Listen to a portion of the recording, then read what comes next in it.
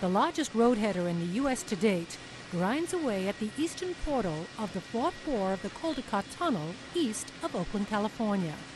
After 23 weeks, Contractor Tutor-Saliba is roughly 260 meters into the top heading of the 990-meter-long by 12.5-meter wide two-lane road tunnel. Yeah, I think we are making good progress. The ground is as anticipated. Axel Nitschke with Gal Zeidler Consultants is lead NATM expert on the project.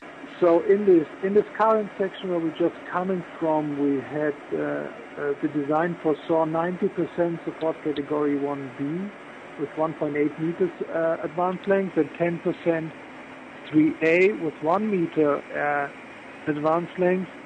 However, we were able to handle all critical situations with additional measures, and there was never a necessity to switch into the worst support category 3A.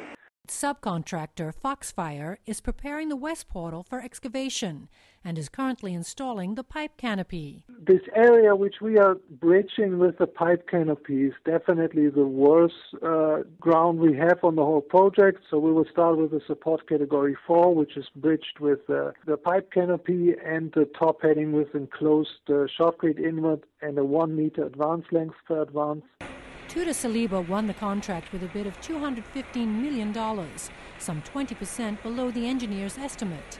The NATM tunnel is being excavated through challenging ground conditions of mostly weathered material and mixed faces. The potentially gassy conditions of the tunnel bars much of the electronic or computerized equipment common on many tunneling projects.